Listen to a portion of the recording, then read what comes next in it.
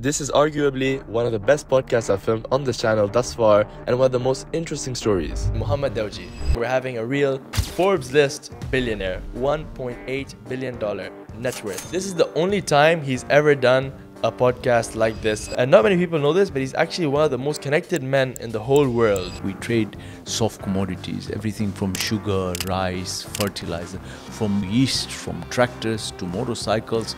So anything and everything that is not produced in East Africa, I import, I sell. With carbonated drinks alone, I sell over 1 billion bottles a year. I have one textile factory that can produce 52 million meters of cloth. So I produce cloth in one factory that can go around the whole world. I mean, if you look today, I'm employing 47,000 people. I mean, this is the second largest employment after the government of the United Republic of Tanzania. 99% of the products that are being bought by consumers are my products. What's the most expensive thing you've purchased? It's a football club. It's called Simba. It's got 35 million fans. I lose about $4 million a year on it, and for the last 5 years I've lost $20 million. I thought you were gonna say a private island. The Zanzibar, so that's where the island is. I have the island in Zanzibar. It's a beautiful island. It's about 350 acres. I'm gonna put up a resort there. I don't know if you know that I've signed the Giving Pledge. The Giving Pledge is an initiative by Gates and Warren Buffett where billionaires give away half of their wealth to philanthropy. And we are about 120, 130 billionaires in the world. We meet once in a year, always in the US. How does that kind of meeting look like? Do you have like a group chat of billionaires? So I bought a Bugatti. It's just too fast. So I sold it. I sold it off, yeah. I think I made 500,000 euros or something. Wow. Yes. I think you're the only person in the world to buy a Bugatti Chiron and make a profit on it. Oh, yeah. Yeah, that's insane. There is cars in this world that are north of 4 million, 5 million. But what's 5 million for you? For you, it's like that's like a day. Like even if you totaled it, it would be like 2 days and you get it back here. I move around with police, security, tail cars, 6 security people full time. But as we know, life isn't all sunshine and rainbows. Tanzanian billionaire Mo Dewji. He was abducted last week by unknown men. The story of how you got kidnapped. They were behind me in an SUV. So when I parked the car, they came in and they shot a couple of times in the air and they started pointing at me. My father, he went and said it to many times that please leave my kid. This guy stripped me naked in the car 5 days in and he said, I'm gonna shoot you. And I said, bro, shoot me. Good afternoon and thank you for returning back to the show. The podcast where we discuss business, self-improvement and happiness. Today, we have a guest that's very different to every other guest I've had on this podcast. Our guest today is none other than Mo Dewji, one of my role models growing up as a kid, and if I could say, one of my mentors as well. He's here, he's different than any other guest we've had on this channel before. You know, we've had a lot of people who have claimed to be wealthy, millionaires. Some of them have claimed to be billionaires. But this is the first time that I can say we have a hands down Forbes billionaires list, $1.8 billion net worth. And we're not talking about billionaires that have companies that got funded by some venture capitalists or some hedge funds and they have crazy valuations and it's all on paper. We're talking about $1 billion in revenue.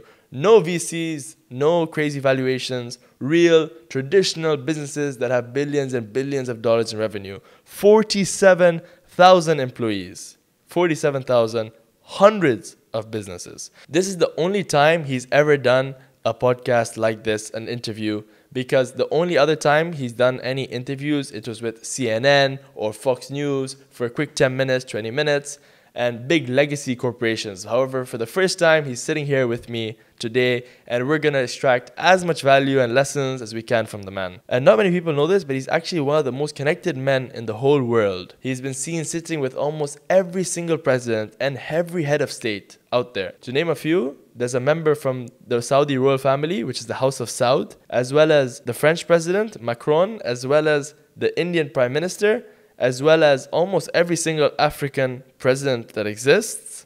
The UK king, King Charles, he's been seen sitting with and conversating with, as well as when it comes to the billionaires list, well, I mean, they're all one group. As you know, we'll find out in this video. if they have like some kind of group chat, but they're all one group. Him, Bill Gates, Warren Buffett, Mike Bloomberg, they've all been seen sitting and talking together. He's amassed 4.3 million followers on his Instagram, 2 million on Twitter, 2 million on Facebook, and he has no course to sell you. Although, maybe he should. Or maybe this is the free version that you're getting from tuning into this video. You literally cannot enter Tanzania or East Africa without seeing his name. His name is everywhere, from people who have posters on billboards to people who have stickers of his name on their car or wear clothes with his name and his face on it. He is the man of the people. And this is mainly due to his philanthropy. To name a few, there's Mo Cola, which is like cola, Mo Matches, Mo Soap, Mo Sugar. I once asked him, Mo, what do you do? And he told me, I sell everything that you use from the moment you wake up till the moment you sleep. He is an icon amongst the people. He's recently bought a carbon fiber blue Bugatti Chiron. And one of the craziest things about this guest, probably the only billionaire, he was kidnapped for 9 days. And we're going to find out the whole story about it, to the point where at one point he told the kidnapper, just shoot me. Since then, he's moved his whole family to the UAE, of course, the safest country in the world. And yeah, that's basically it. This is one of the craziest podcasts I'm going to do on this channel. I really hope you guys enjoy. Let's get into it. Mo, thank you so much for joining us today, bro. I really appreciate your time. Thank you so much for having me. It's a pleasure. It's a pleasure. So, wanted to ask you first then, I know you recently just flew into Dubai. You flew on a private jet, of course. I know you mostly fly with private jets. What's the most expensive thing you've purchased? I think the most expensive purchase of mine is a football club. It's called Simba. It's got 35 million fans. Wow. I bought this club about 5 years ago. I lose about $4 million a year on it. It's an expensive habit. And a hobby, and for the last 5 years I've lost $20 million. But I have made the club into a top 10 club in Africa. Wow. It's a fantastic initiative. It brings a lot of joy to people, to Africans, and I'm happy. Nice, nice. Yes. I thought you were going to say it's, a very fancy car or a jet, or actually, not many people know this, but he actually owns a private island. Yes. So I can't imagine the club.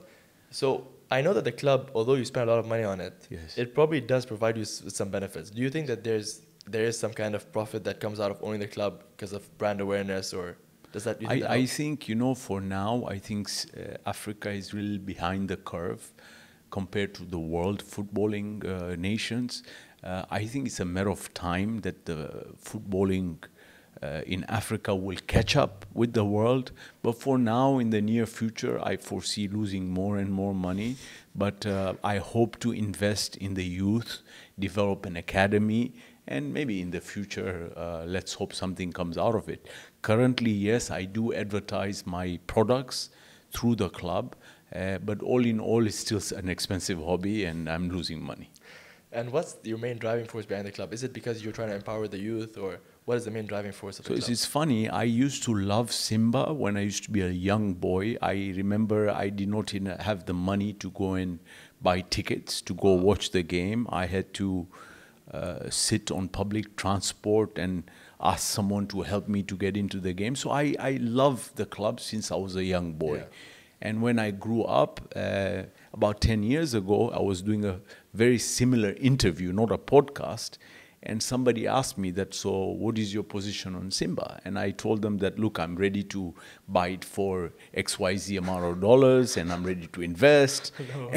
And I thought, it was not possible, because it's like a Barcelona and Real Madrid owned by so many members.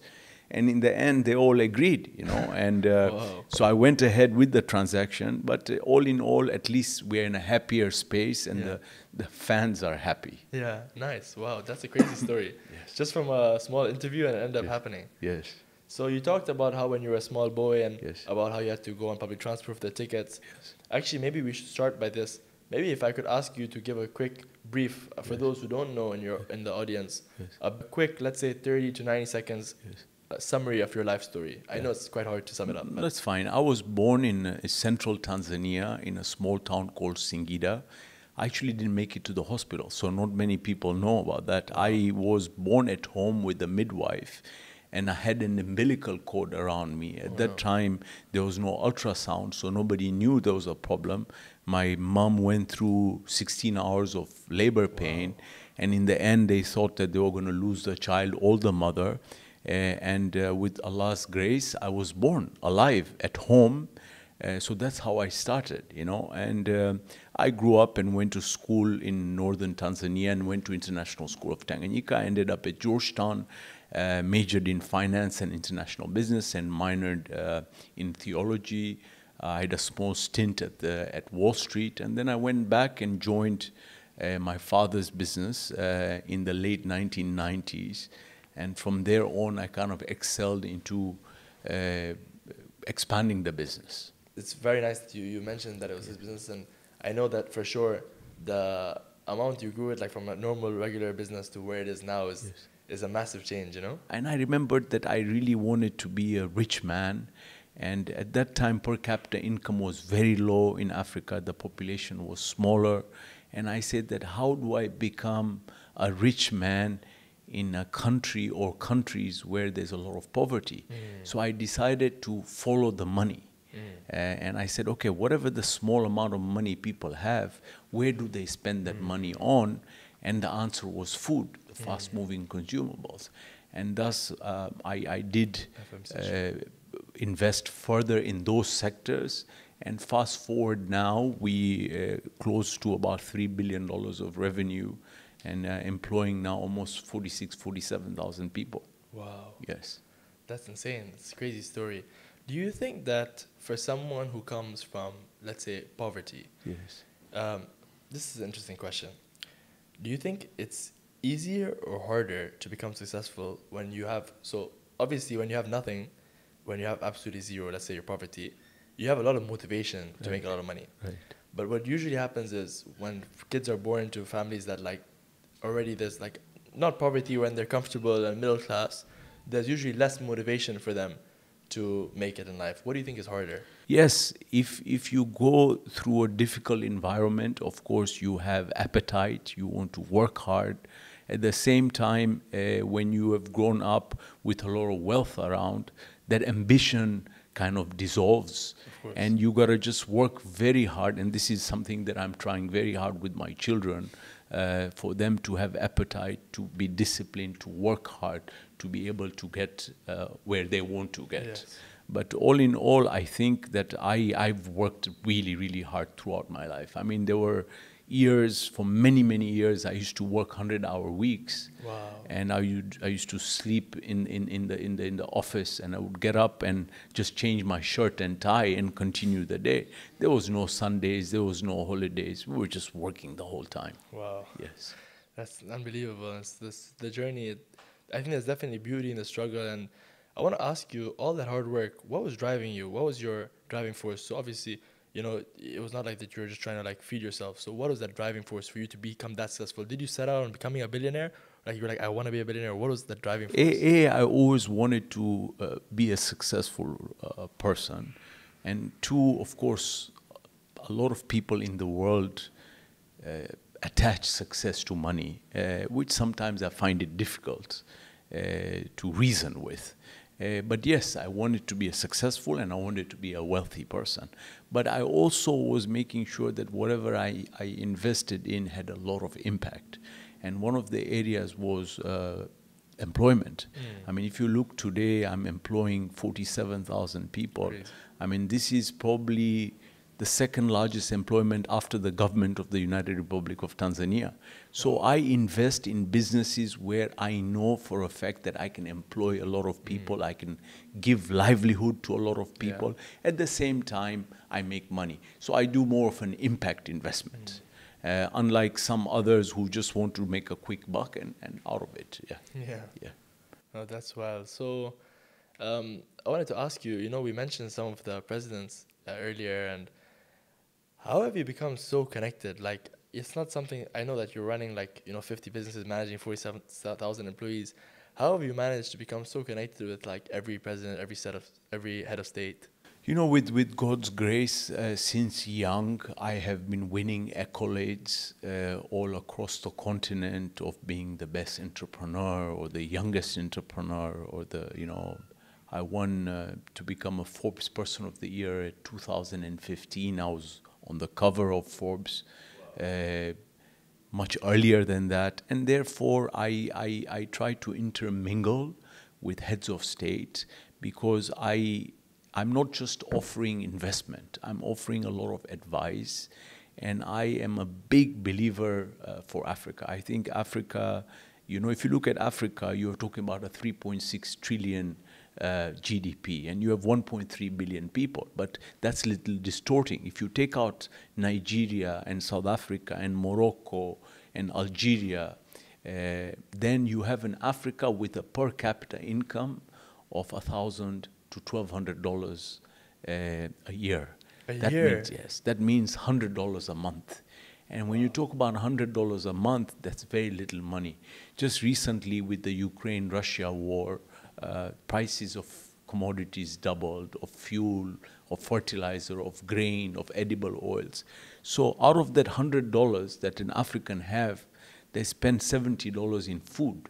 And now if food prices have doubled, so ideally they can just buy $35 worth of food to feed their family, which is not possible. And that is where you go into malnutrition and stunting, etc. So I try to advise governments and heads of state. I sit in the advisory board of Cyril Ramaphosa, who's the president of South Africa. We just try to advise to make sure that how do we have resilient economies where we create tons of jobs and give social services to people. I think this is what our ultimate aim as African is. Nice. Yes. That's unbelievable. So when you meet like these presidents and stuff, basically you're basically like a man of value. They understand Yes. like when they sit with you, you provide them the value of showing them what kind of investment opportunities there are in Africa. Is that what it is? For sure, yes. And I of course, I tell them that I want to invest in their countries. I want to employ people. I will pay taxes. So it's a win-win for everyone. Yeah. It's a win-win for me. It's a win-win for them. Or there are certain areas where I ask them to tweak policies to make sure that the environment for investment is better. Like look at it in the UAE, everything is open for business. Yeah. They create such a conducive environment for people to just come in and invest. So similarly with Africa, we do that, yes. Nice. Do you think that in today's world, like I know there's so much opportunity in Africa, still today. Yes. Do you think in today's world, it's easier to open a business in a country or like to open a successful business in a country like, let's say, UAE or USA or UK, as opposed to Africa? Or do you think it's easier to be successful in Africa as maybe it's less saturated, less competitive? Or So I think it's easier to do business in the West or the Middle East in terms of everything else, opening business, conducive environment, tax environment, people. In Africa, it's difficult, but then again, it has its advantages that you have less competition, you have a growing market. I mean, you have over 50% of the population of over 1 billion people that are less the age of 18. Wow. So there's a huge market in front of you, less competitiveness. And yes, there's challenges in terms of capital, but if you do have capital, then I think that it's very easy to make money in Africa. Yes. Nice. Even like young entrepreneurs. I know that the guy who invented Bolt, they say he's one of the youngest billionaires in the world. Yes. He went first to Africa. Correct. To try to make his market there. Yeah, so when I went back, from Georgetown, when I graduated, when I went back, my father used to do a commodity trades business. He used to do import and export. Let me give you a little bit of detail on what we do now. So we have one silo, we trade. We trade soft commodities, everything from sugar, rice, fertilizer, from bubble gum to yeast, from tractors to motorcycles, from air conditioners to fans. So anything and everything that is not produced in East Africa, I import, I sell. At the same time, Africa has got big in agriculture. So I export coffee beans, cocoa, sesame seed, yellow gram, pigeon peas, green mung, gum arabica, beeswax, cotton. So anything and everything that you find in Uganda, in Malawi, in Zambia, corn in Tanzania, I buy and I export. So this is the first silo that I work in. It's like a Cargill or a Dreyfus or an ADM. It's a commodity trade house. Number two, I went into manufacturing. So I compete with Unilever, Procter & Gamble, Coca-Cola. I'm into the edible oil. So I do edible oil refining, cooking fats, margarines, soaps. I do grain milling, wheat milling, maize milling, rice milling. I do plastics, PET, HDP, LDP, water, juices, carbonated drinks. With carbonated drinks alone, I sell over 1 billion bottles a year. Yes, I'm into textiles. And textiles, I do ginning, I do spinning. Spinning is to make it into yarn. I weave into cloth. I mercerize, I dye, I print, I knit, and I garment. I mean, I have one textile factory that can produce 52 million meters of cloth. 52 million, let me put it in a context. It's 52,000 kilometers of cloth. I mean, the whole world is 48,000 kilometers. So I produce cloth in one factory that can go around the whole world. So I'm into a lot of fast-moving consumable manufacturing industries. That is, so a lot of industries. That's number two. Number three, I'm into distribution and logistics. So I have clearing and forwarding. I have my own dry ports, internal container depots. I have my own vehicles, logistics, warehousing, ICT infrastructure. So what happens, I distribute my goods all over the hinterland, all over the country. So what happens, when a farmer comes, he wants to sell me anything. He wants to sell me corn or cashew nuts. I'll buy it, right? I give him the money. What does he do with the money? He wants to buy sugar and rice and flour, which I sell back. So the depth of the distribution is unreal. Then I'm into insurance. I'm into microfinance, mobile telephony. So all in all, the company, I'm into petroleum business. So it is very, very diversified. And like you rightly said, that the time you wake up in the morning, the person uses toothpaste to brush his teeth, or he has a torch and he wants to use the Mo Simba battery in it, or in the morning he eats a chapati which is made out of flour, or the tea which is coming out of my gardens, or the sugar that he uses, or the edible oil he cooks in, or the bicycle he uses to go, or the clothing that he wears. So METL Group or the Mo product touches the lives of people on day-to-day basis. And what we try to do is we give them the best quality product possible at the cheapest price possible. Wow. Yeah, so that is the vision, is making sure that we produce and be very, very competitive. And that is why we have won the Unilever, the Procter & Gamble. So if you come to East Africa, you find their products like Tide or Omo in just supermarkets. Otherwise, 99% of the products that are being bought by consumers are my products. Yes. Nice. And they never compete with you on the price? No, you see, because we undercut them on price. So they sell a Coke of, let's say, 300 ml. I would sell my Mo Extra at 400 ml. I mean, give 400 ml at the same price. Now, I don't have to pay costs for syrup, or I don't have to pay franchisee costs, etc., etc. So I become more and more competitive. And I guess the more businesses you own, yes, the stronger the brand name gets. And I feel like when people are familiar, like if they already feel safe when they buy their Mo Cola, yes, then when they go buy their sugar, they're like, okay, the Mo brand is always safe. Perfect. It's always reliable. It always gives them what they need. It never cheats them. It cuts costs, you know? 100%. Never. So it's something very interesting that you have said. So I can produce anything. So tomorrow if I start producing ice creams and I put more ice cream, I don't have to advertise. Because day one, people will look at Mo and they say, okay, we know this product, and they'll start eating the ice cream. Yes. And is it all like named after your name, Mohammed? No, so it's funny that we used to have many, many brands. Okay. You know, we used to have like 80 brands. Yeah, I'm sure. And my younger brother, Hussein, he is the sales and marketing director. So he comes to me, Mo, you know, we got to have, you know, I don't know how many millions of dollars of advertising budget. And I'm like, listen, man, I don't have this kind of money to carry all these brands. So I told him that, Hussein, why don't we come up with one brand that is, it's very easy to pronounce, It doesn't have to mean anything. And I said, look, Nike or Puma, it doesn't have to mean anything. So but sound. it should be easy to pronounce. One syllable. Yes, and for Africans, it should be easy to pronounce. Then he went quiet, and then I told him, okay, because in the US, Mohammed became Mo, and I said, look, why don't we do Mo? It's easy. But I didn't want to, you know, kind of push it onto him, because at the end of the day, he was the one who had to sell all the products, and I was worried that if he doesn't sell, he'll say that, look, you know, you pushed me into a... So he waited for, I think, 3-4 months, and he said, okay, no, we go with the Mo product and the Mo brand, and now we are all across, you know. We still have some solid, strong brands, other brands, and then we plug a Mo on top of it, and then slowly, the Mo becomes dominant. Wow. Yes. So I have to ask you then. Yes. You know, in the West, they say everything about, like, for example, having, you know, focusing on one business or at maximum 2 things, you know? Yes. And, you know, people, they think Elon Musk is doing a lot with, like, a few different businesses which he had.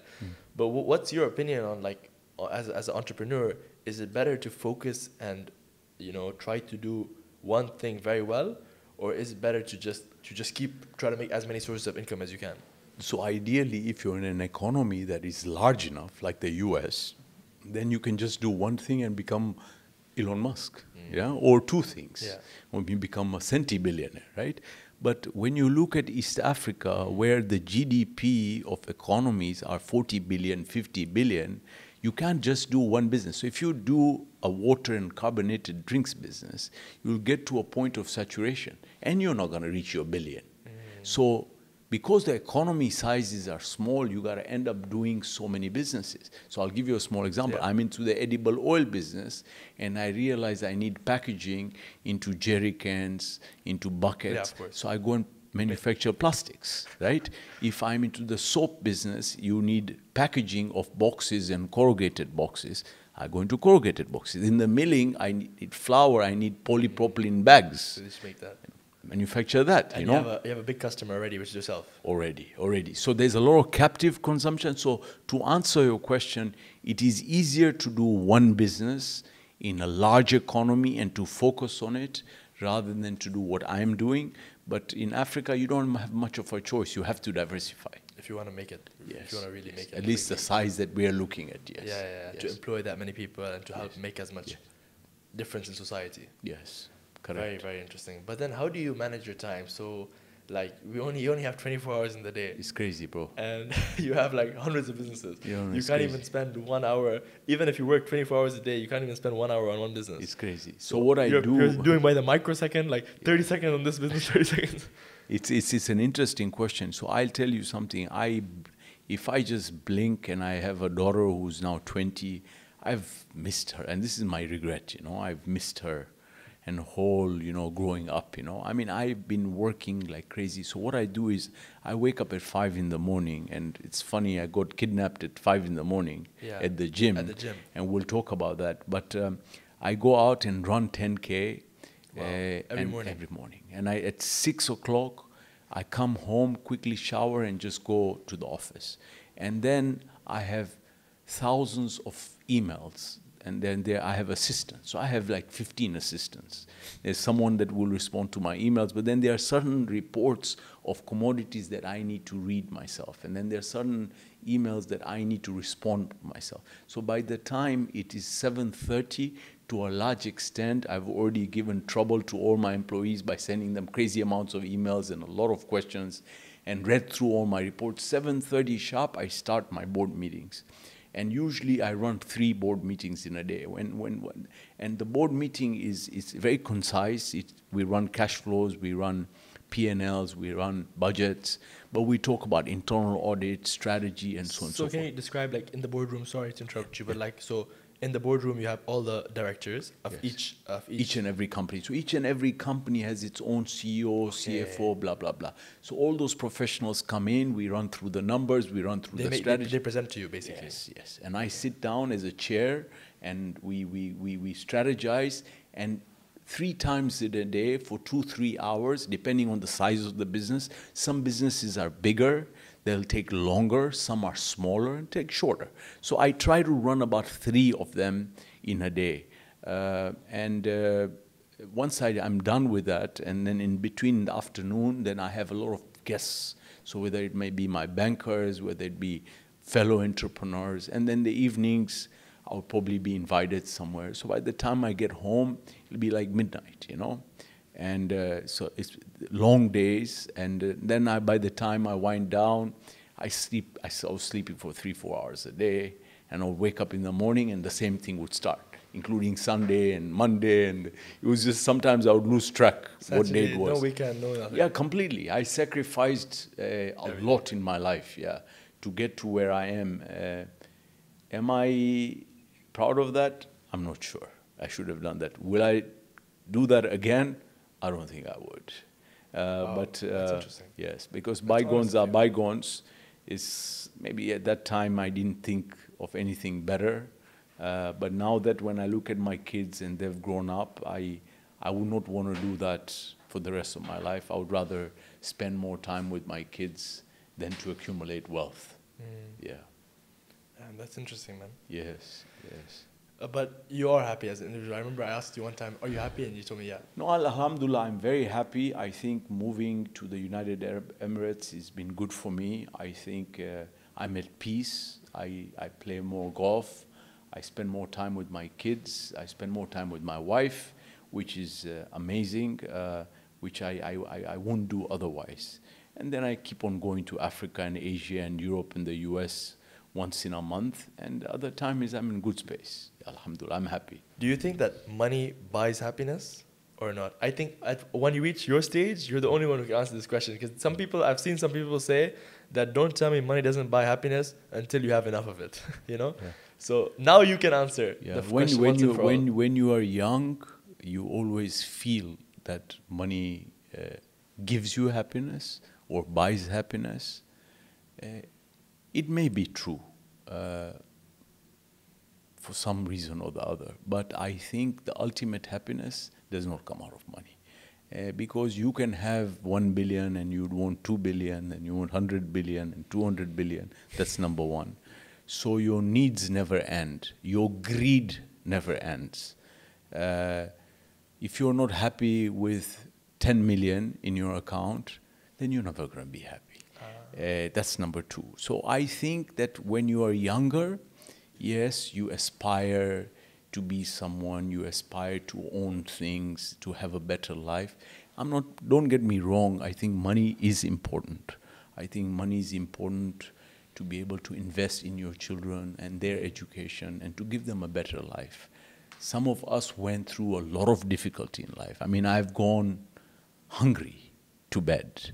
Not because we were poor, it's because my grandmother was a very strict woman, that if you didn't eat at the right time, you would not get food. Wow. I mean, I have been whacked when I was young. I've been whacked by my teacher in madrasa. I've been whacked in my teachers in school. I've been whacked with kids that were trying to bully me. I've been whacked by everybody, you know. Do I whack my children? No, I don't, because I just don't feel right. But I'm sure that they were trying to be the best they could in trying to raising me, and maybe I've turned out to be good because of the whacking that I've got, right? Yeah. But would I whack my kids? No. So coming back to your question, but it's time changes as well. It's like yes, a time thing. For sure. And I think that I think that money is important, but most importantly that if Allah gives you wealth, then, don't increase your standard of living, you increase your standard of giving. And I think it's very, very important that you need to give back. So we have to, we've talked about so many different things. Yes. And, a lot of people who watch this video probably thought the kidnapping would be the most interesting. Yes. But like learning what we just learned, I mean, there's so many interesting things to do about you. But I do want to highlight this moment. I want to know the story, because you just mentioned we don't have too much time left. The story of how you got kidnapped, which is like probably one of the only billionaires in the world, like public Forbes billionaires, to ever be kidnapped. Can you tell me the story from A to Z, exactly what happened?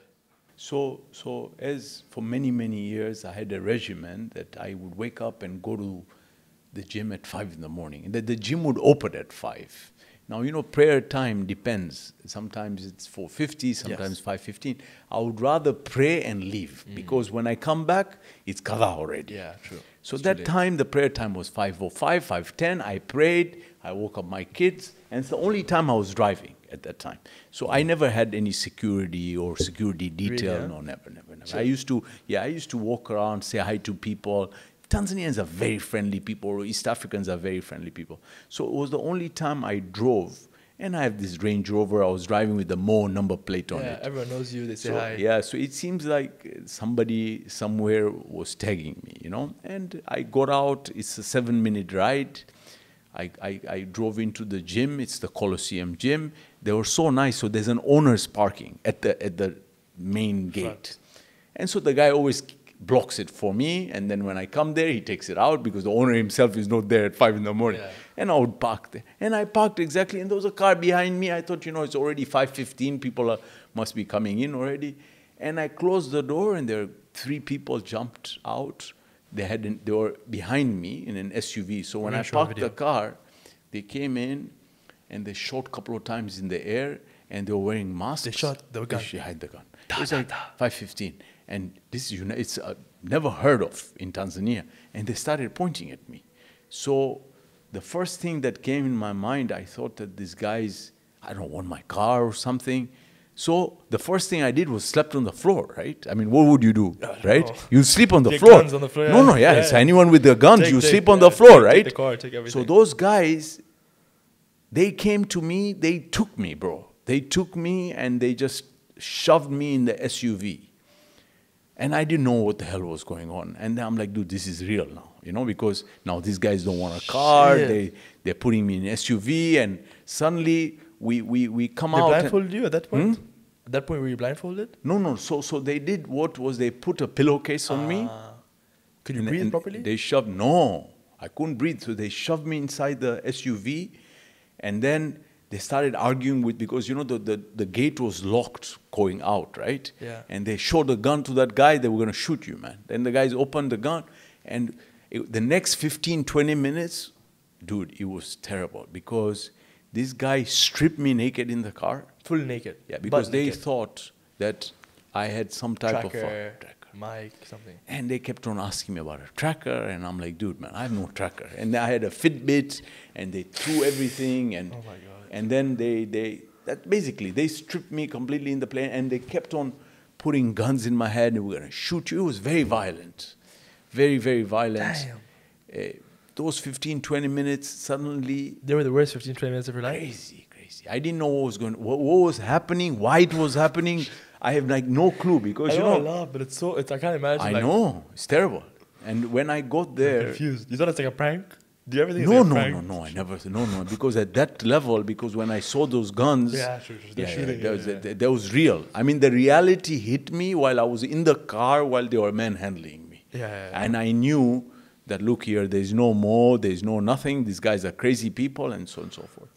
We got home, and I had a pillowcase on me, and I could see that I've been taken into a house. But where is this house? What? And we went in, and how far was it from the? Maybe 20 minutes, 25 minutes, but I had lost the sense of time whatsoever. And we walked in, and then what they started doing is now, because the pillowcase was transparent, they started using metal tapes to tie, right? You know those metal tapes they use to close people's hands and so on. Yes. So they started putting the metal tape, and they closed it That's so heavy, hard. huh? Oh, yeah. And I was telling them my head's hurting, I can't breathe. I started arguing with them. And you're still naked? No. So they gave me a cloth. Okay. It was a cloth. It was like in Kiswahili, it's an African print. It was a kanga or a kitenge, like a lungi or whatever. Yeah. And I put it on, and then they pushed me down, and there was a mattress down on the floor, and then I get a call, and they wanted money, blah, blah, blah. And I said, look, I'm incapacitated here. Why don't you look for my family? And that was the only call that I received the whole time. You got a call, like a phone call? Phone call. From someone who wanted money. And that was the guy who kidnapped you, somehow, probably. Supposedly. But fast forward, in the end, they left me without $1. There was no transaction. Continue what happened. Yeah. The story. So when I was there, boss, so 9 days, so they tied my legs with this metal tapes. Wow. They tied my hands, and not in front. They tied me at the back. So you had your hands tied at the back. Yeah. Boss, the difference between getting tied at the back and the front, it's a lot of money. Because you can't sit. You can't sleep. Can't You can't sleep. do anything. At Can't do night, anything. I would sleep. And first, it was hot. There were 2-3 guys sleeping with me. The room was small. There was no AC. Were they still hitting you? They were hitting me. They were hitting me. They were manhandling me. And then there was a wall on this side. I had lost the space, the time. I lost all the sense of space and time, and I would hit my head into the wall. And it was I thought I was going blind. I tried to keep sanity in terms of what day it was. And there was a prayer, there was a mosque. So the adhan would come, and I knew that it was. And all I was doing is just praying, boss. I knew my life had come to an end. I knew I would not come out of this safely. And all I was doing istighfar. I was praying to God. I was asking for forgiveness. And every time I kept on thinking about my family, I would cry. And How were you using the toilet? No, so the day before I had fasted. Okay. So 9 days I didn't go to the bathroom. What? I'm telling you. 9 days. But what about because I didn't eat. No, so the peeing, they would take me and I would stand, and I don't know where I would be peeing, But all over yourself, probably. No. It would be, they would take me to a bathroom. Okay. There was a bathroom, Okay. And they were mad, these guys. I think they were intoxicated. Maybe they were a little drugged up. Yeah, Maybe for sure, because they're doing drinking such inhumane stuff. Yeah. Alcohol. So they would keep on, putting guns in my head. They would keep on hitting me. They would force me to eat. And I would tell them, look, it's not that I'm not hungry. It's just I'm in a shock. You can't eat, yeah. I just can't eat. And they would force me to eat. Because they thought you were trying to suicide. Something like that, And, it got to a point, and I think it's something that you asked that, I think 5 days into this whole up and down and manhandling, and they kept on saying, well, I'm going to shoot you, and I'm going to shoot you. And I was done by that time. I think 5 days of not knowing what was going to happen, not seeing light end of the tunnel. And I couldn't, when you can't see, bro, for 1 hour, you go mad. Even if I tell you here, you're sitting in a safe place, you can't see, you'll go crazy. Imagine that you are somewhere, you don't even know where you are. And, and they're like, they kept on threatening me, I'll kill you, and I'll kill you, and I'll shoot you, and I'll shoot you. Manhandling you, pushing you. Yeah, and I think 5 days in, and he said, I'm going to shoot you. And I said, bro, shoot me, man. Let's close this. Let's finish this. I'm at peace. I've already done my istighfar. I've, killed me. Let's close it. And then they hit me and then left me go. So all in all, it was a very difficult time, 9 days. And let me tell you something. So a little bit of story. My wife, every time in Tanzania, I buy 15 newspapers. Okay. There are 7 newspapers, there are English newspapers, there's 5 Kiswahili newspapers, there are sports newspapers, there are tabloids, and so on and so on. And you know what happens. When some big news happens, you're in the front page, second day you're on the second page, and third day you're on the third page, and fifth day you're lost. My wife kept these newspapers. Every single day they were coming and delivering, and she kept them for me. About Mo Dewji. So every single day I was on the front page of every newspaper. Day 1, day 2, day 3. And you know what touched my heart the most is poor of the poorest people are praying for me. Where have you seen a rich man getting kidnapped and poor people praying for him? They're usually happy these sometimes. are poor African people.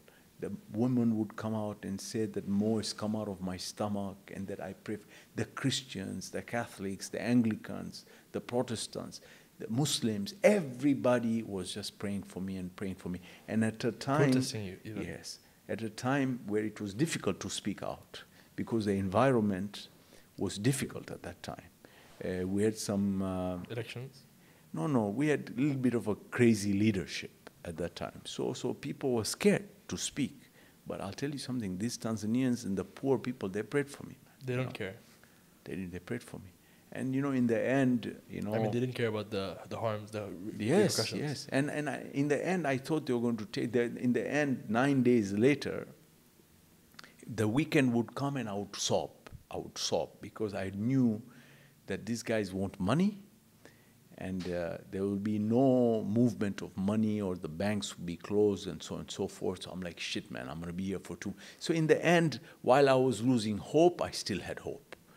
Allah instills hope in people that no, maybe something's going to happen. Maybe, I started hearing, choppers, and there were no choppers, bro.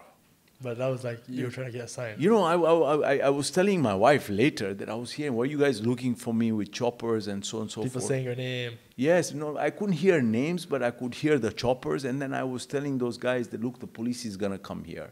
If they come here, you're going to die, I'm going to die. We're all going to die, dude. Yeah. Why aren't you guys thinking about something? In the end, 9 days later, something happens. They're like, okay, now we're going to take you back. So I'm like, what do you mean take me back? So he's like, no, we're going to leave you. So I'm like, really? I was like, no, I didn't believe it. Yeah, I'm like, this makes listen, sense. I knew that there was no money that was being paid to them. I knew that for sure because I asked them to look for my family members. My family members will ask for proof of life that, okay, Mo they'll is call there. you. Yeah, either speak, okay, if they Picture. say refuse, speak, okay, they'll say that, okay, Mo, what were you doing on a Friday at 3 o'clock in Dubai? So if it was you, then I can tell you I was interviewing with you, right? For example, right? So when they were leaving me, I knew they had no money in their pockets. Who would leave you for free? Yeah. A billionaire. Right? Yeah. It's a question mark, right? So I knew they were going to kill me. So imagine that car that they'd taken, they turned the car off. I get into the car, they start to turning on the car. The car doesn't turn on, dude. And I'm like, shit, man, what the hell? This finally, guys, they want to leave me. So I still have some hope that they're going to leave me. At the same time, I'm thinking, they're going to go and kill me. At the same time, I want the car to turn on, and the car wasn't turning on. And then there was a problem because, the battery had died, and then they took me back inside. And then after that, so they're telling me, okay, now, we need to, so they took my pillow out, and they put a gun on my head, and they said, if you see, we'll shoot you. I was like, okay, no problem. I'm like, I thought you were going to leave me. He's like, yes, but we're still going to have to cover you. So they put a Band-Aid, which I'll tell you later why they put the Band-Aid. And then they opened my hands, they opened my legs, and I wear like a lungi. I wore like a lungi, because they were trying to dress me like a Maasai initially. And I was like, no, they're just wearing like a towel, And then they cut my hands at the back, and they tied me in front with a Band-Aid. Actually at the back with the Band-Aid. And then we went on, and then finally the car turned on. We started going. Now, there was one guy who was a Christian guy. He was sitting at the back with me. Yes, the kidnapper. And same way. How many guys was it total? I think there were 4 of them. Because there was one guy who was driving. One guy I knew for a fact was a courier. He's the guy who used to go and buy food or used to buy cigarettes or buy whatever and come and knock on the door. Boy. Yeah, he's a delivery boy. But I'm sure he was in the racket also. One had to be a security outside to make sure if somebody comes in or whatever. And 2 of them or 3 of them were inside with me. Now, I could manage the 2, from senses and so on and so forth. So we get into the car, so I'm shoved back again in the same car at the back. You're praying the car turns on. Yeah, and I'm holding the guy's hand, and I'm like, I'm holding him like this. Suddenly, I'm smelling a lot of fuel in the car. Oh, no. A lot of fuel. And you're still holding his hand. Yeah, I'm holding his hand, and the guy who's driving the car, I'm still blindfolded. I'm trying to hear the guys turning on the matches. Oh, no. Now I didn't know he was trying to turn on the matches to do what, and I presumed that he was trying to smoke. So I'm telling the guy... I thought car on fire. No, so I'm telling the guy, dude, there's a lot of fuel here, bro. Yeah. The car is going to burst. Yeah. So the guy's like, you shut up, Yeah. And then we started driving, bro. We drove, and I'm still not sure what's happening. Suddenly, we get to a point where the guy's like, he held my hand. He's like, okay, man, we have reached. And he pushes me. And he pushes me out of the door. And I get out, and I hear the car buzz for the next few minutes. It was 2 in the morning. And then now I realize why they changed the clothing they used to, because now they use the Band-Aid. So the Band-Aid, it took me just 1 minute to get off, right?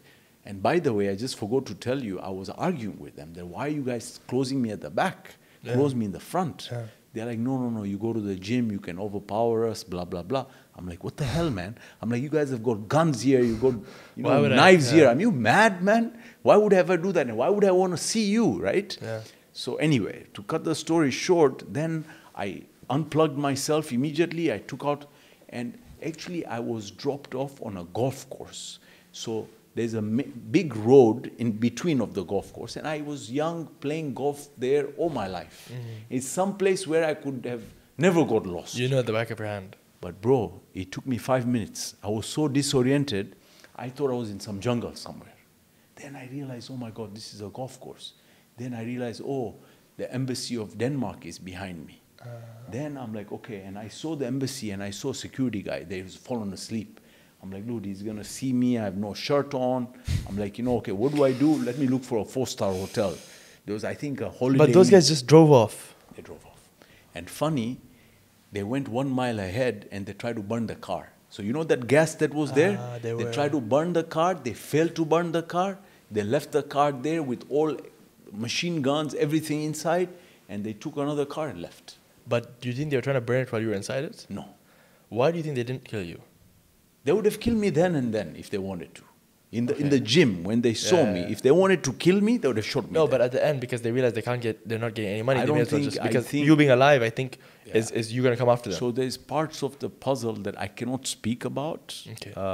But it was mercenaries that were hired to do this job, and maybe their aim was to get money, but there was something larger than that. But in the end, maybe it didn't work out because of Allah's will, because of people's prayers. Alhamdulillah. And a lot of people played a big role. I went to Georgetown University. Georgetown University has got one of the best school of foreign services in the world. So half of the State Department kids are from Georgetown. So I know that our university president reached out to this State Department. So a lot of people helped. My neighbors who are ambassadors of Switzerland, they helped. A lot of people helped. But people's prayers, and that saved me, bro. But I have a question. Yes. So, first of all, I think at that moment when you were inside the house, you would have given everything for your freedom, right? Would you, if they told you, here's a check, it's your entire net worth, all your businesses, everything, would you sign it? Yes. Everything, yeah? My father would have done that. He went and said it to many times that please leave my kid. I'll give you everything. Yeah. He said it publicly. Yeah. Not publicly, in private conversations with some important people. Yeah, of course. I mean, what is more important than life? True. Yeah. And you can make your money again, or you may not live a comfortable life, but yeah. And you were saying that in the story that you held the guy's hand and you could tell he was Christian because you studied theology. How? No, I studied theology and he was Christian. So, the full time, there was one guy who was sitting with me, the full time. They would not leave me alone. Now, they were getting bored, 2 or 3 people living with me in a small room because they had a big house to them. So they would go out and hang out and have drinks or whatever it may be, and they would leave one guy. So this one guy was the only guy who was speaking to me. And I kept on telling him, you're a Christian faith, I've studied Christianity, what you're doing is haram, don't do these things, what is wrong? Don't you have children? He's like, I have children. I'm like, dude, if the police comes here, you'll die, I'll die, I have children, you have children, we're all gonna be in a problem, Yeah.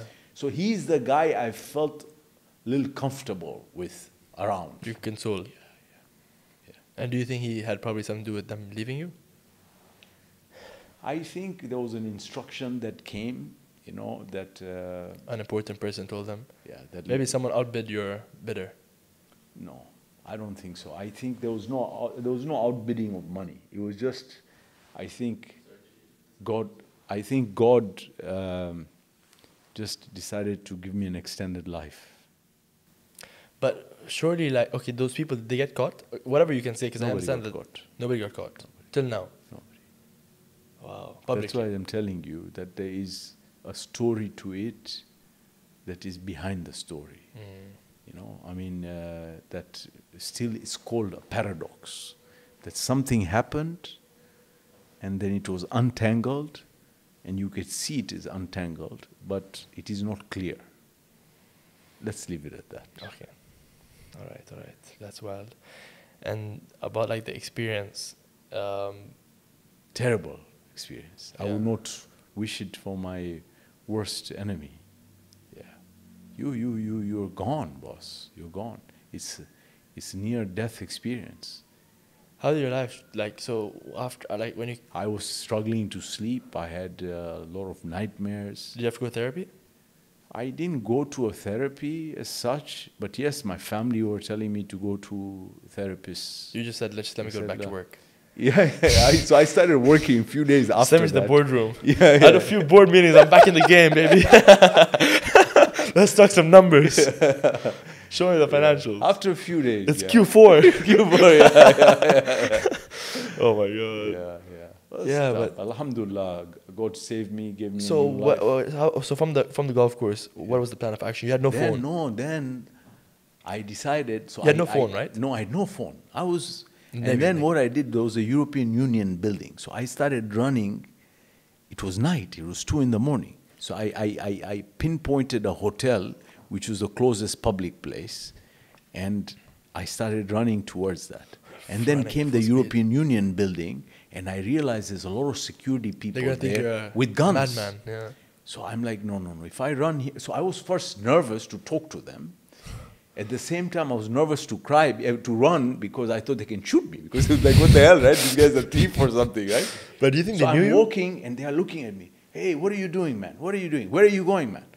I'm like, dude, I'm Mo, man. Mo It's like Dewji. they're looking at me. You Mo, man? Where the hell have you been? You know, so one guy, suddenly 5 guys come in. Hey, and it's Mo. And yeah, it's Mo, man. What the hell? Where have you been? We've been looking for you. I'm like, yeah, me too, man.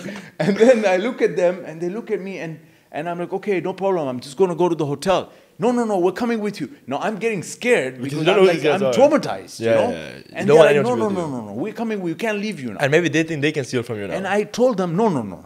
They're security guys. And I told them, you'll get into trouble because the police will come in. Yeah, They're like, no problem. Then they took me all the way to the hotel. Oh, and no. I stayed in the hotel. I went there and I called my dad and my uncle, my brother, and they were coming. Who was the first call? My dad. I called my dad, and the guy... From the hotel phone. I didn't call him. He called him. I gave him the number, and he said, look, Mo is here. So obviously he's been getting all these red fake signals Yeah, from a Mo's lot here, of people, Mo's you know, here. that the guy's found. And Anyone who looked remotely like you, I saw Mo there, I saw Mo walking around there. So this guy, you know, he immediately rushed, and while he was rushing, I was sitting. Your dad? Yeah, my dad and my brother, and I was sitting like in the main, you know, lobby of a hotel. And I'm like, no Chilling. shirt, no. And I'm like telling those guys, don't you think this is bad for your hotel? Because there were people who were checking in, you know? I'm like, what the hell? They're like, these me a room. Europeans who are trying to check in and they're seeing that this guy is sitting here. I'm like, Naked don't guy. you think that I should go and sit somewhere else? They're like, no. Mo, They don't why wanna don't give you a room. go and use a, you know, shower. I'm like, dude, I don't even have clothes. Where am I going to go? I don't want to shower. I want to go home. And then I told them to convince them to make me sit somewhere outside. But everybody was so nice, man. Everybody was so nice. Alhamdulillah. Yeah, alhamdulillah. And then your dad came, and what was the reaction? They were just, they did sujood. They did sujood, and everybody was praying, and I went home. The police came, and after that, you know, the police came, and we chatted, and, you know, and then they came and they did a lot of tests on me, you know. So I assume probably got a lot of nightmares from that, no? Yeah. Every night. Yeah, Oh, I was getting PT- nightmares. I still PTSD. do. I still do. Still do it? Yeah. I get You wake up and maybe you think you're there. No, sometimes, yeah, I think I'm getting kidnapped or something like that, yeah. But, you know, to a large extent, because of my prayers, God has treated me very well, alhamdulillah, yeah. It's almost gone in my life now. Yeah. Alhamdulillah, yeah. But it's something Tough. that you can never imagine happening to you, you know? Tough. Just split second, you're dead. And bro. your whole life changes after that. Completely. Now I move around with police, security, tail cars, yeah. 10 cars. Tail cars. But yeah. probably like 5, 6 Yeah, cars. a lot of security people. Six security people full time, all with, you know. Straps. Yeah. Equipped. Equipped, yeah. Serious equipment. And I travel everywhere I travel with security, man. Yeah.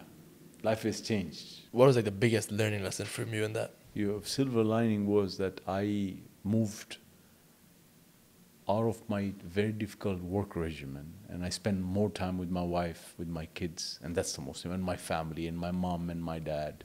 This is the best thing. Because you realized what is important Completely, at that moment. completely. If God forbid, of course, if you had passed away in that moment, you would have felt like you didn't, you only were doing, like you're only spending your time with work. You know? Completely. Completely. It was the biggest regret of my life. Yeah, because you were like, shit, like, damn, man.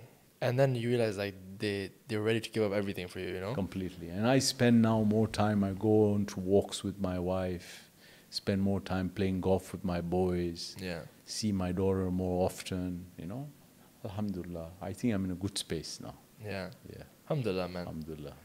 I don't know if you know that I've signed the Giving Pledge. The Giving Pledge is an initiative by Bill and Melinda Gates and Warren Buffett. They decided to get billionaires around the world to sign this pledge where billionaires give away half of their wealth to philanthropy. So I am one of the few Africans that have signed, and we are about 120, 130 billionaires in the world. Wow. We meet once in a year, always in the US, and we talk about philanthropy and making sure that when we give, we have the bang for the buck. It's like when you want to invest, you want to invest and get the maximum return. Similarly, when we do philanthropy, so I have initiatives through the Mo Dewji Foundation. I do a lot of accessibility of water, and we'll talk about politics a little bit. That is what brought me into politics in the first place. Children with cancer. I mean, the time when I started supporting these initiatives, I think 8 kids out of 10 were dying. Now we're down to 2.5. Alhamdulillah. And then we do a lot of scholarships for education, scholarships for universities. So I spend a lot of time now, and that gives me a lot of satisfaction. Initiatives for philanthropy. So money is important, but is not the most important variable in happiness.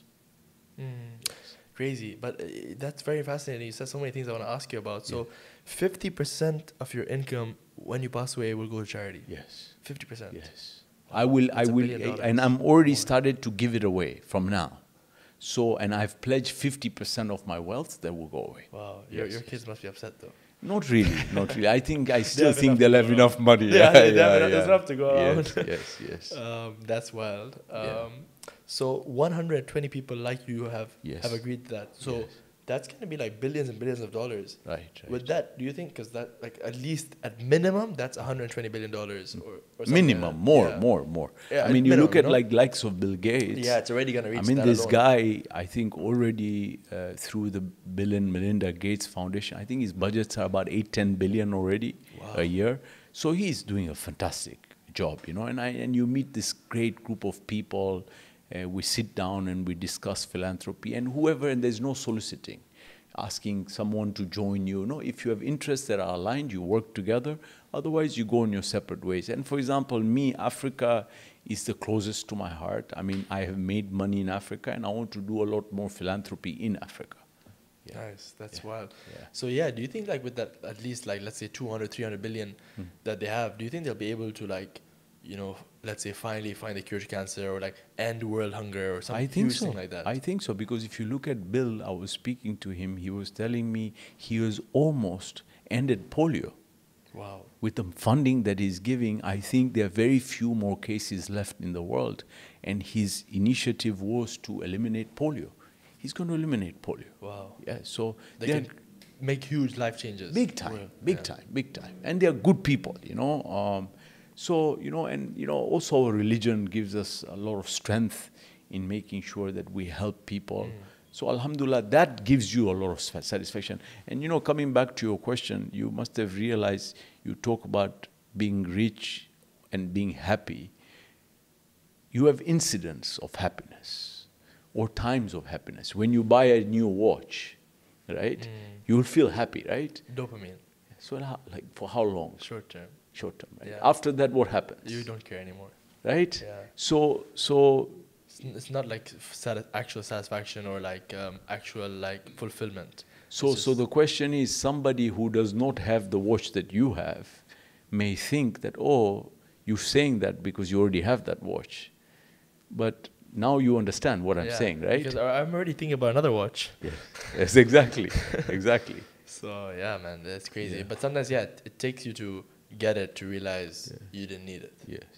But you know, I wanted to tell you a little bit more about how I got into politics. So when I graduated from university in 1999, 99, I went back.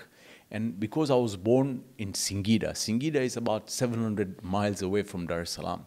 And my grandfather was buried there. My great-grandfather was buried there. As you know, I'm originally Indian that have migrated to East Africa in the late 1800s. So we have no connectivity to India as such. I mean, I can speak Gujarati and stuff, but the problem is that we have grown up and lived all our lives in Tanzania. So we're Tanzanians. Yeah. And when I went there, I went there to recite Fatiha for my grandfather's grave, etc. And I was born there. And you know, the town is a peri-urban town. It's a town with like periphery that are rural. So in the town, you have power, you have water, proper town. But when you go out 5-10 kilometers, you hit rural. So while I was exploring, I met an old man. And he was kneeling down, and there was a puddle of yellow water. And he had a bucket, and he had a plate. What he was doing is he was taking the plate and taking water from the puddle. You could see this is contaminated water, and he was putting it into the bucket. And I'm saying that, greetings, how are you, sir? I started speaking to him in Kiswahili, and I told him that, what are you doing? He said, this is the water that I'm drinking and my children are drinking. So, I mean, I came from the US. I'm like, no, this is not real, right? He could see it from my face that I didn't believe him. Yeah. So he told me, no, why don't you come to my house? I went to his shack, and I realized that kids were drinking this water, yellow water, in used PET bottles. When I left, I started doing research that, you know, people are getting sick with waterborne diseases, and I realized 3 out of 10 kids got waterborne disease were dying. Now, why they were dying? One, because they had poor education. So when they got sick, the healthcare centers were far, and they were treating it locally. So out of bad education, bad healthcare, no accessibility of water, kids were dying. Now, I have children, brother, and I love my children. And I know every parent loves their child the way I love mine. You cannot tell me that a child that lives in Dubai or a child living in New York, his or her life is worth more than a child from Tanzania. So when I asked that old man, who's your member of parliament? He said, the member of parliament is the minister of water. Now, you know, to be minister, you have to be a member of parliament. And to be minister, you need to be appointed by the president. Okay. So I went back home and I told my dad, I want to be an MP. I want to run against this minister. My father's like, listen, man, we're entrepreneurs. You know, don't fight with this government. And you're not African descent. Yeah, but I'll tell you, as much as I may not be indigenous African, but if you see my pictures and my rallies, I've never felt like a second-class citizen in Tanzania. So I did run for parliament, and I did become a member of parliament. I ran 6 elections in a span of 15 years, 6 elections that I won all of them. Wow. And I became a member of parliament. I became a National Executive Committee member. And education from 23%, we jumped it up to 80-odd%. Wow. Accessibility of water went to 88%. With healthcare centers. This is while you were running the businesses? Yes, while I was running. How? It was crazy because I remember the parliament was 500 kilometers away. Oh no. And the constituency was 700 kilometers away. And initially I used to drive, it used to take me 16 hours to get there. And then I started chartering planes. I had some weird experiences with those chartered planes also. Tricky ones. Yes. And but all in all, it was really good. It was something. And at night, I would go during the day and visit all my projects that I'm doing. At night, I have 1,000 people. They want to meet me one-on-one. One-on-one. And they are poor people. They are sick people. who want me to help them. And some, they lie, but they are poor. Yeah. You know, someone will say that somebody is sick. Maybe they are not sick, but they are poor. They're poor. You can And tell. I would sit and I would meet them from 7 in the evening till 4 o'clock in the morning. What? Every single one of them, I would meet them. What? Yes. But was that your duty as the MP? You had to? I mean, your job as a member of parliament is to make legislation go to parliament, Not to- but also your people. Yeah. Right? So it was not a direct job of mine, but I would still, I mean. You felt the necessity. Yeah. Wow. Yeah. That's So wild. it was amazing. Yeah. So when I came back to, re-election, I would never do campaigning or anything, and I would just win. Yeah. Because the people trusted me. We had a very good relationship. You don't need to do marketing if the people like you already. Yeah, very much so, very much so. But those are You're making good good times, good experience. Would I do that again? No. Would I get into politics again? No. No president? I'm done. President? No way. Not interested. Tanzania has an African female president for the first time. Yes, and she's amazing. President Samia Suluhu Hassan, she's doing a fantastic job. Has brought back Tanzania into the world map. Yeah, she's helpful to the investors that come from abroad. Very She even much did a so. movie, I think, recently. There's like a movie about Tanzania. So she's done the royal tour. The royal tour. Yeah. So the Serengeti, the Ngorongoro, the Zanzibar. So that's where the island is. I have the island in Zanzibar. Wow. Yes. Nice. It's a beautiful island. It's about 350 acres. And I'm going to put up a resort there. Wow, and I'm going to build second holiday homes. And I'll build my own house there also. Nice. Yes. Nice. When's that unit ready? We are starting the project sometime this year. We're just trying to get the environment impact assessments done. Okay. The island is called Pungume. It's in the south of Zanzibar. It's just 15 minutes by boat. Okay. Yes. So I want to ask you then, every time you start talking, Yes. I get a million questions, Yes. And I don't know where to start because Yes. it's so interesting. Like each Yes. time you start talking, there's a Yes. new interesting thing that I find out that I want to ask you about. Like Right. I feel like each point you mention every 10 Right. minutes could be extracted into its own, Right. like podcast of its own. But Right. anyways, with the little time we have, Yes. I want to ask you, I don't know if you're still the youngest billionaire in Africa, or that's what you've been called. And I don't know if you're still that anymore till today. However, my question is, this is different from every other billionaire because it's much easier to become a billionaire when your company gets valuated at $10 billion and you own 10% of it. But with your company, it's not based on like a public. So you never got So this is my question: did you receive like fundings and like investments, and that made the valuation larger? Number one. Number two, would you guys ever go public, like IPO, stock market, or anything like that, like the other competitors that you deal with, such as let's say Cola or whatever? That's number two. And yeah, like who valuated the company, your companies or your? So basically, valuations of companies are based, like you said, publicly listed companies, and they are either depending on what kind of businesses they run. Some are being valued on price-to-earning ratios. Revenue, some are being, multiple. on revenue multiples. Some are being valued on EBITDA multiples. I think we get valued, not that we get valued very high, we get valued with our so-called competitor peers.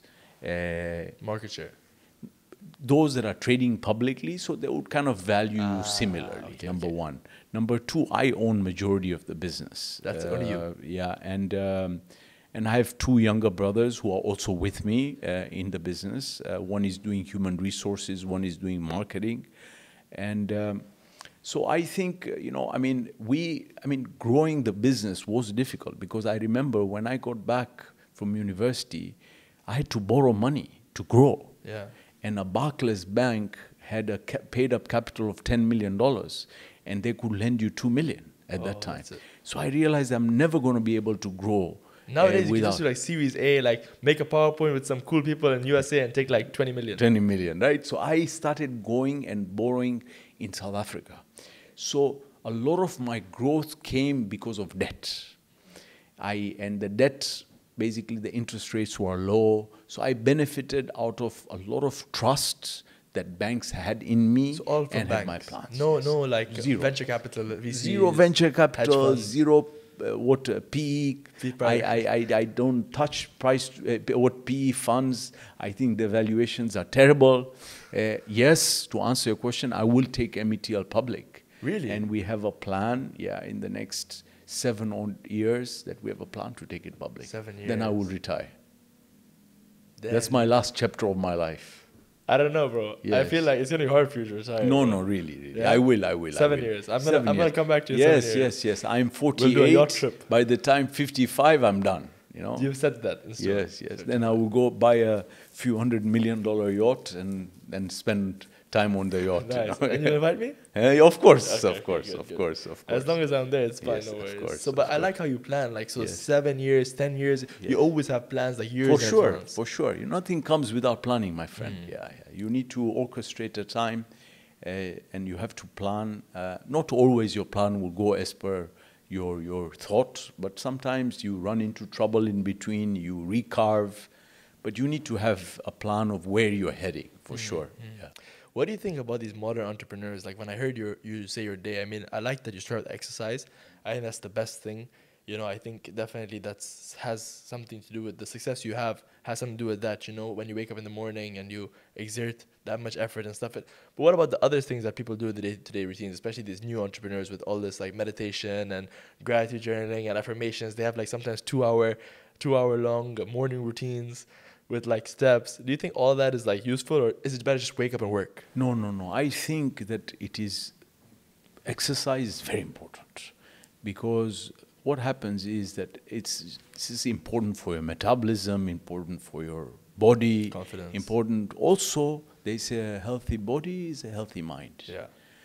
Important for your sleep.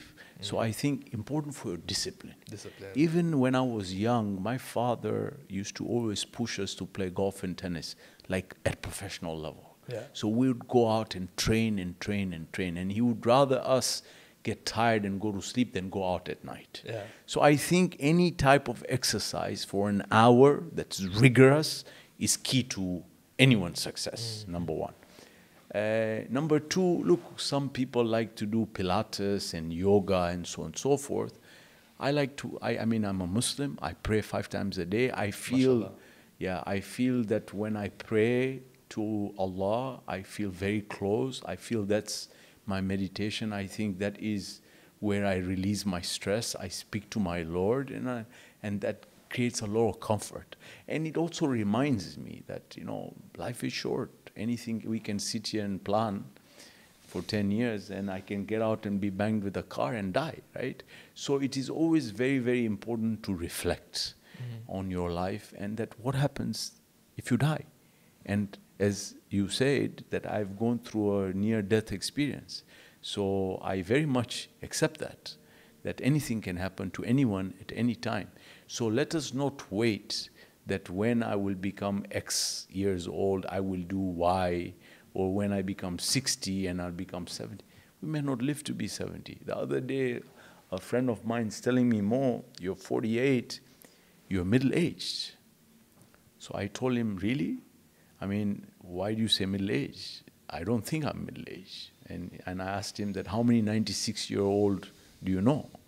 True. And he says, not many. So I'm like, it's not middle-aged. You're like 3/4. It's downhill, bro. It's almost done. You know what I'm saying? I'm telling you. I'm telling you, you may think otherwise. The reality is it's done. And now it's between you and your God. But you're so healthy, bro. I'm gonna show you guys a picture of Mo Dewji. Man has almost a 6-pack. So I don't think so, bro. I think you. If anyone's gonna be that 96-year-old running around, it's gonna be you, bro. Inshallah. So basically, 120 billionaires who have all pledged to give away 50% of their wealth, they all meet up in one place. How does that kind of meeting look like? And is it like kind of like you guys are at a club? Do you have like a group chat of billionaires? Billionaire We group don't have chat? a group chat, but we all meet, and then we all sit down and we discuss our individual philanthropic journeys. We share, and then there are areas of interest that come through. Is it like a hotel, or what is it like? Yeah, I mean, it depends. It's sometimes in the West Coast, sometimes in the East Coast, but it's very well known. It's called the Giving Pledge. And we meet, and yes, of course, there's high security, of course. Nobody can go in and come out of that hotel. Like how many It's people only can you been bring with booked. you? Nobody. You can just, you don't go. It's No only plus the- one. No, you can go with your wife. That's it. That's Wife. it, yes. So I usually take my wife, and sometimes I travel with someone. They have to stay in the hotel. They don't come out. Yeah, and there has to be a proper vetting system. Yeah. And like, how does the conversation go? Nothing. You can talk to anybody. They're such friendly people, good people. But and no one's trying to benefit of like this. It's not No. networking. No. No soliciting. You said. No soliciting. No soliciting. But good people, good environment, and you get to learn so much. Yeah. Yeah. Humble people. Yeah. Is Bill? Are you close with Bill or like Warren Buffett? Yes, no, Bill, no, Warren now, the last few years, I haven't met him. He's become quite old, huh? Yeah, but Bill's a great guy. I think, he's a guy that will be remembered for many, many. He gets some weird publications online. Like he has a weird, like a lot of controversial, controversy. Those controversy theorists, they always like come up with new stuff. I think every successful person that tries to do good in this world, there are always people that are trying to put him down, and conspiracy theorists, are always there. I'm sure there are people talking a lot about conspiracy about my life also, but I'm telling you firsthand, he's a good man. He's someone that I respect. He has a good heart. Someone that spends tons of money on philanthropy and that wants to make this world a better place. That I guarantee you. Yes. What do you think about like COVID? Dude, COVID was a mess, man. I mean, at times, people are thinking that everybody's gonna die, and I took I think I took 6 injections, dude. 6 injections? Yeah, because I took. But surely you get them now. No. But I took first. I took the Chinese. Chinese one apparently was just like an immune booster. It wasn't like a live vaccine. I have no idea. Yeah. I was just taking. Nobody had jabs. any idea because there wasn't enough time to actually. I took investigate Pfizer, and then I took again double Pfizer, and I took You're I never got collecting. COVID, dude. I'm sure I must have got COVID, but I didn't You didn't know. feel it, yeah. But Even I me, I never tested got so COVID. many times. I never so many tested times. positive, yeah. So I used to go out. So Tanzania never went into a lockdown. Yeah, the ex-president, he didn't believe in it. Yes. Apparently, he tested like a mango, and he tested goats, and like the goat would come out positive, and he'd be like, "Look, this goat has COVID. It's a hoax." This mango has, yeah." Yes. So that was true. He was doing Yeah, that, it's yeah. true, And very then apparently true. he died by COVID. That I cannot say off record. Yeah.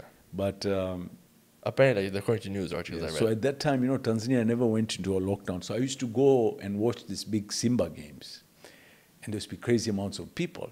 No mask, nothing. No, nothing. And then we would come home, and my wife was in Tanzania. And then she flew to Dubai, and when she flew in here at the airport, she tested positive. So she was so pissed off at me. She's like, "You're the one who's given me this COVID because of all your football, and you're going out and mingling, and so on and so forth." And good thing was, 2 days later, I was flying into Dubai, and I tested negative. So then you're And like, "Not me." she still kept on saying I gave her the COVID. And while she was coughing, I was inside the room. I was the only one. Everybody was like staying away from her. I was the only one that was just there, Yeah. Yeah. It's all good, yeah. Yeah, but I think looking back, I think people realized, it was not something that was as much of a threat for people in our age with our immune system as we thought it might have A been. lot of people died also. But our age? No, our age, no. But a lot of elderly people But died. arguably people who would have passed away around that year or the year after anyways, no? I don't know, man. Some people looked way too healthy to pass Really, away. huh? Yeah. That you know personally, Yeah. I think a lot of people, I think maybe there was also a little bit of a worry. Which exacerbated the sickness. Yeah, I think people died because of the worry. Yeah, also. That's a very good theory. Yeah. Yeah, because the worry just makes it worse, like placebo effect. Right, correct. Interesting. I want to brief quickly, 2-3 questions and finish. Because one thing that's on everyone's mind, with all these traditional businesses, everyone's talking now about one thing, which is AI. Do you think that's where the future is? How are you incorporating AI in your business, or do you not care about the AI and this new wave? I think AI is the future. I think the last revolution was the internet. This revolution is AI. Not crypto? No. I think we should invest our time, our energy, our money. I think it's going to be revolutionary. I think that's where the next bunch of billionaires are going to come from. AI, huh? The faster you join the bandwagon, the faster you move onto it, the faster you adopt it to your business, the more successful you're going to be. Trust me, I have a lot of friends in the US. If you're not going to jump into the bandwagon, you will remain far behind. So what's the actionable steps? Like just look online for AI companies, just apply to every company you find. I think that you first have to understand the technology behind the AI. LLMs. Yes. Then after that, you have to see how it can help or bring efficiency in your specific line of work or business. And 3, you should look at how fundamentally it can change business models in the world and where you can get profit out of. And then you can co-invest into them. And I think, you will get crazy valuations to come, Yeah. I believe, 100%. Yeah, they're already getting crazy valuations. Yes, and it's going to get crazy. Are you incorporating AI in your business? For sure, for sure. We're spending a lot of time doing that. We're using technology for sure. You know, today I'll give you a small example of artificial intelligence. Today, debt is the biggest instrument for growth in the world. I mean, today you have credit cards. In America, you have credit cards. In Africa, people don't have credit cards. How do you lend money to someone who has no credit reference bureau or has no security? So, for example, you go in, let's say it's Mohammed. I go into a system, and I go into my own system. I want to borrow $100. It's okay, where do I work? I work in JLT. Okay, where do I live? I live in Emirates Hills. If I'm lying, the system will catch that, no, I don't drive from Emirates Hills to JLT. Because whichever tower I communicate with, it will come. The AI will pick it up. If you had a magic ball and you could ask it any question, what would you ask it? It could tell you the truth about anything you want in life. Like when your such person is going to pass away, or what's the future of your life, or what should you do. Or you can ask it one question, magic crystal ball, any question, a truth about yourself, about anything. What are you asking it? When am I going to die? Okay. So you can prepare for it? Yes. Okay, that makes sense. Yes. That makes sense. It's a good question. All right, next question. If you could pick one thing, power, money, or fame, which one? I would pick humility. That's not an option. I think all of it gives you a lot of pompous. So I would really pray for humility. Humility? Yes. Okay. Not the answer I was looking for, but it's fine. We'll move on. Has there ever been a time you wish that nobody knew you, that like nobody knew more? Like there's a time you might just turn off all your social medias and just go. Very much so. Really? All the time. Really? Yeah, all the time. It's so difficult, whenever I go out and have lunch and dinner, and I'm a guy who can never say no to take pictures with people, and it's so complicated everywhere you go. So I love it sometimes, the United Arab Emirates. I can be wearing my shorts and wearing my sunglasses and undercover. I love it. Yeah. I love it, man. Yeah. So do you think there'll be a time where you delete all your social medias and just... Love it, man. You do it? I love to be unknown, undercover. Undercover. Yes. All right, okay. How do you select your friends, and do you feel like your personal friend group that everyone just wants to be with you because you're Mo Dewji? Yeah, for sure. First, I'm too old to make new friends. No new friends. That's a rule. Yeah. And of course, there are people that we have similar interests, people that we work together. We are friends. And I have friends that I've grown up with. Your day ones. Yes, and I'm very comfortable around them. And I know that we have that genuine alignment. Because together. it was before you had anything. For sure. Yeah, and how many close friends would you say you have? Because when I hear your life story and your day-to-day routine, it seems like your life is a bit lonely. Right. I think Am I correct in saying that? I think so. I think I am an introvert. I've become more of an introvert over time. I have maximum 4 friends that I am 100% comfortable around, and I can spend a lot of time with them. And how often do you see them? One I hadn't seen for many years. Wow. I went and spent some time with him in the boat, maybe after 10 years. Wow. But he's a nice guy, and I usually see them at least once in a year, twice in a year. But that's it. Yeah, that's it. But they're your only close people. I know. I need to spend more time. There's a new resolution. Yeah, Yes. 2024. Yes. All right, okay. Has there been a time where the money negatively impacted your relationships, like your friends or family, like the money negatively impacted something incident? For sure. When you're wealthy, you have money, everybody around you feels they're entitled. Where's my share? So you can have far-fetched friend. You can have a close family member. I gave you my pencil in 5th grade. I lent you my pencil. Same, very much so. So it does become difficult at times. What do you do in those situations? Just I block them? try to help as much as I can, and then I leave it to God. And then, you know, I'm okay with it in my heart. If somebody feels bad, good luck to them. But I would do the best that I can. Makes sense. Yeah, you can't make everyone happy. Oh yes, the Bugatti story. So you bought a Bugatti, a carbon fiber Bugatti, but you never posted it online. No, this is a secret. This is probably the first time. This is the first time you're ever announcing it publicly? Yes, the first time. So I bought a Bugatti, and then I realized when I went and saw it, and I'm like, dude, I'm not driving a €4.5 million car. It's just too fast. Did you try driving it? No. I went to see it, and then I realized, no. I don't think I can afford to buy or drive a 4.5 million. But you already were car. buying it at the time. I know, so I sold it. I sold it off. Yeah. How long did you keep it for? I think I kept it for maybe 3-4 months. And you didn't have temptation to drive it one time? No, I didn't. But you're not a big car guy. I'm not a big car guy. So you didn't sit in the front seat? No, I didn't even sit. I didn't even turn it on. I promise. Really? I swear, I promise. I just never could imagine that there is cars in this world that are north of 4 million, 5 million. But what's 5 million for you? I know. For you, that's like a day. No, but I would rather. Like even if you totaled it, it would be like 2 days and you get it back again. No. I would rather give that money to some place where it has a bigger impact in life. Okay. Yeah, than me driving it. And did you sell it for more money? Yeah, I did. I think I made 500,000 euros or something. Wow. Yes, and with that 500,000 euros, I have bought few water rigs to drill wells in Africa. Wow, mashallah. Yes. Nice. I made that niya. Nice. Yes. With the profit you made. But you know, I think you're the only person in the world to buy a Bugatti Chiron and make a profit on it. Oh, yeah. Yeah, that's insane. I was lucky. Yeah. Maybe I had a good intention. Honestly, yeah. It's good. It sounds good, man. Alhamdulillah. What's your biggest strength? Discipline. Your biggest weakness? Yes. Biggest weakness is also discipline. Because I'll tell you why. Overdoing things may not be as good sometimes. So it's my strength and also my weakness. Sometimes I overdo it. So your willpower is crazy strong. Crazy strong. Like you can tell yourself today you're gonna run 50 kilometers. And I will run it. Yeah, for sure.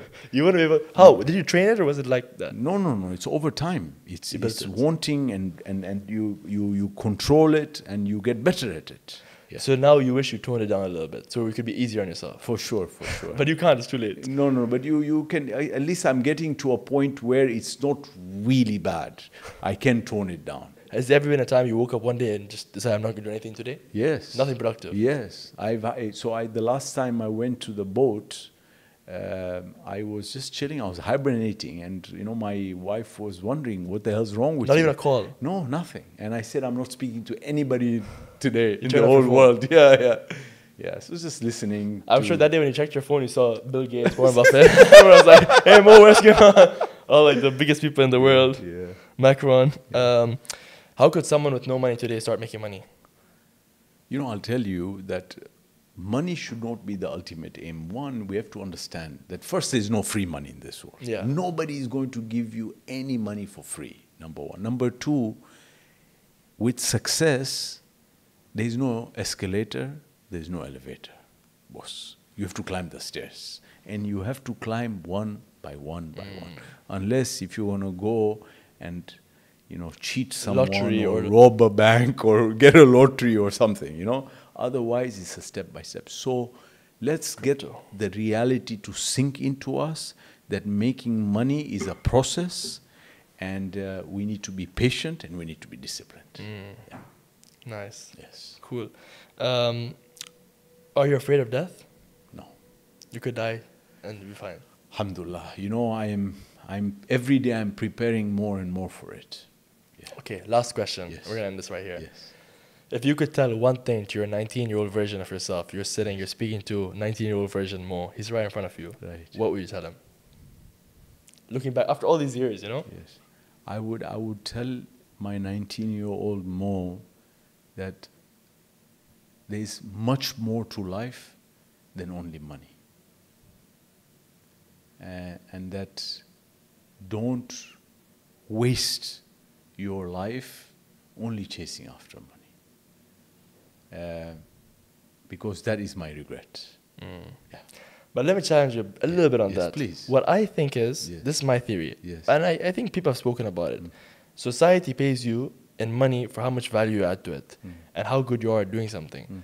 So the only way you make a lot of money is by adding a lot to society or solving a problem for society so society pays you for it in money.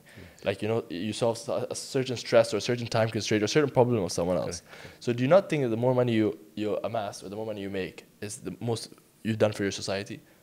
I think, yes, what you say does complement, but I think ultimately what one should be very careful of is that greed Unsatiable. greed takes you in another level, you know, and that as long as you can control your greed, then I think you're in a good place. And that money should not be the driving force. It's like what you rightly said, if you're trying to create value, then while creating value, the money will follow you. Automatically. But if you have money front decked, then there's a problem. Okay. And do you think at $1.8 billion, Yes. you're it's enough, or I'm are you trying for 100 billion? I'm trying to hustle for sure. You know, my next target I think is when you 10 go- billion. Okay. I'm hustling. I mean, I'm hustling, but I'm not hustling. For the money. It's something. I'm opening a new chapter in my life. There's a big technology company that I'm investing in. A lot to do with AI, Wow. algorithms. We're going to hear about it soon? Yes, and we will take that company public, and I'm looking at it to go north of 10 billion. Wow. But am I being driven by the value? Not really. I'm driven by the interesting thing I'm about to deliver in my second chapter You enjoy of my it? life. Yes. You enjoy it? Yes. Fully? Yes. Nice. That's the main thing then. Yes. Yes. Yeah, 10 billion. We're going to come back to this clip. Mo's right now 1.8 billion, Yeah. 10 billion soon. 10 billion. Inshallah. Next podcast at 10 billion. Inshallah. Okay, but you said that when you're at a certain amount of money, let's say you said if you weren't happy at 10 million, you won't be happy with 1 billion. That's what you said. Yeah. At what point is a good amount enough, enough money to have? How much money is enough money? Like, is 10 million where you decide, okay, now I should be happy? Because I know I would say, okay, if you're making $1,000 a month, it's not enough. Don't be happy. So what amount would you say is like, okay, now be happy? Can I tell you something? So everybody used to say 10 million used to be a good Benchmark. value. But I'll tell you something funny. I met a friend of mine, and he told me, Mo, I have 10 million. What do you think? So I'm like, dude, that's a lot of money. Dude. Yeah. You know, the hell yeah. He's like, but I heard 20 million is the new 10 million. Inflation. And I started laughing, you know. I'm like, you crazy, dude. So But it is true with inflation. No, man. With inflation, think- 10 million dude, when that think- news cartoon I came think out 10 now. million is a lot of money. 10 million is It's a lot of money, I think. Yeah. You can do private jet. You can charter. Like, I don't think your lifestyle changes much. Like, you may No, 10 own the million, thing. you can't have a private jet, bro. No, I'm saying you can charter it. You can charter it. Yeah, so your lifestyle doesn't change. It's just that instead of charging it, you own it. But when Yeah. it's the same thing. You're in a private jet. Yeah. Yeah. So 10 million. 10 million is good Alright, enough. bro. Fine, I'll keep that. I was gonna do like a billion, but now that you said that, I was saying I'll end it at 10. I'll cut it short. I was gonna, but like, you know, Inshallah. based on your advice. All right. Thank you so much for your time. It's been a pleasure, bro. I really appreciate it. Thank you. Thank you so much, man. Wish you all the best.